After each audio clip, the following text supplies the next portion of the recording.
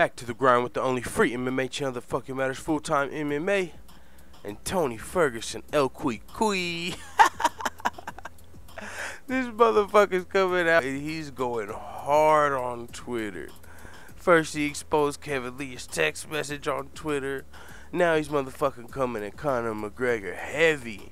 He said, "Hey Floyd Mayweather, you need a sparring partner to help bring the notorious MMA's bitch ass back to MMA. I got you.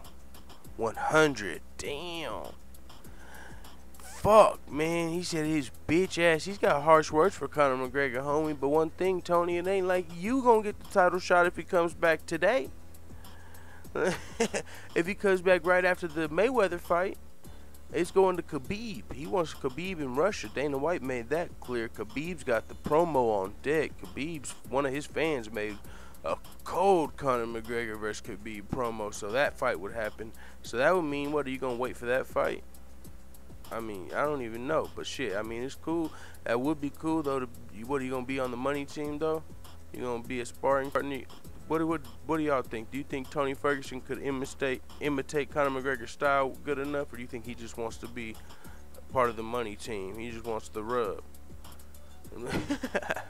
That would be funny. Hey, wait. Remember Kevin Lee was already helping Floyd Mayweather train for Conor McGregor. He was training. That was a while ago. The money team brought Kevin Lee in there. He was helping him do a little, giving him some looks. He already trains at the money team's gym a little bit. He was talking about that on the MMA Hour as well. So Tony Ferguson, Floyd Mayweather ain't got no love for you, buddy. He's on team Kevin Lee. And you and Kevin Lee just got into a little tussle. Not a tussle. You guys just had a little issue at the fucking Las Vegas, according to you. You say Kevin Lee didn't want no heat. Kevin Lee. Hey, that would be cold as hell. Kevin Lee versus Tony Ferguson, a little smoker, because they said Floyd Mayweather be having them smokers in the gyms.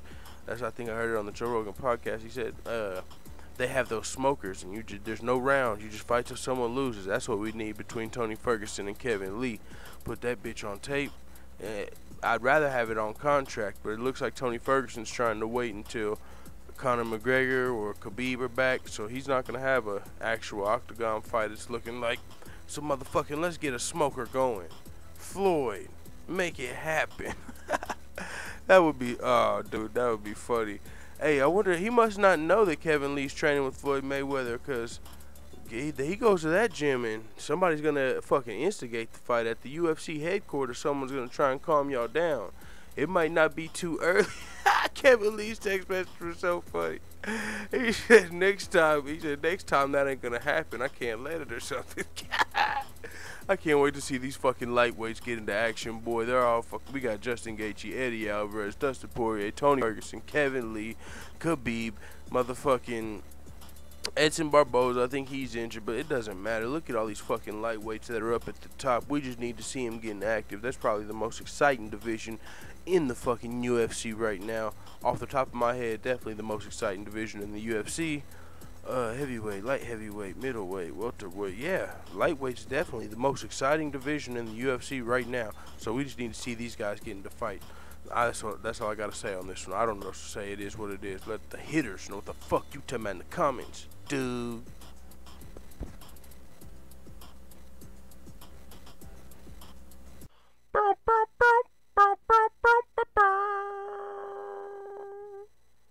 Why do crippled people always get picked on?